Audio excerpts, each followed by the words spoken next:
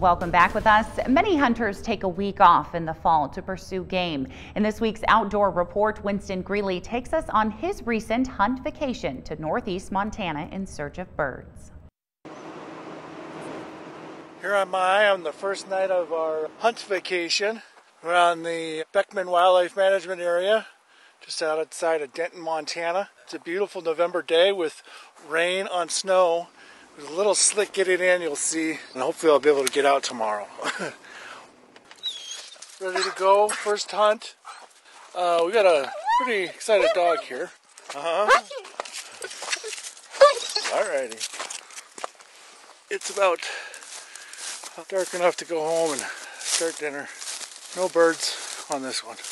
Okay, well, welcome to our humble abode for the next couple days of hunting. Got the heat going, nice and warm. Gonna hang out, do some reading, get the bed all made, cuddle up, head up for tomorrow. We were awoken to a rifle shot this morning right at shooting light. Always good to know when you're on a wildlife management area, it's open to all. That was a good alarm bell. But we're out and about in the middle of the week, have the place pretty much to ourselves. Minus whoever maybe hopefully got a deer this morning. Here we are at another one of our wildlife management areas. Just getting ready to go explore it a little bit. Saw some sharptails flying over. We came up north. It's quite a bit colder and a lot more snow. Really can't understand how we've watched 15 birds flush. Watch where they landed. Came after them with a dog and a gun, and they all got away. Well, as the sun sets in northeast Montana, looks like another day without birds.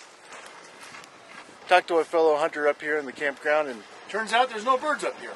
So we might be going back to Beckman, where I think there's going to be more birds down there. So it's kind of chasing feathers. That's what we're going to do, chase feathers. You know, after 3 days of this, pretty much hiking with a gun and a dog, with no bird in hand, it's pretty discouraging. And probably the only reason I'm out here is because of the excitement the dog gets. Oh, there goes a jackrabbit. Finally! Our first bird! Oh, come, come, come, come. Good girl! Good girl! So was it worth it? If you base it on game harvested, no. But if you find intrinsic worth in being outdoors and connecting with the land, or your dog, then yes. We all need a hunt vacation. I'm Winston Greeley, out among Montana's fish, wildlife, and parks.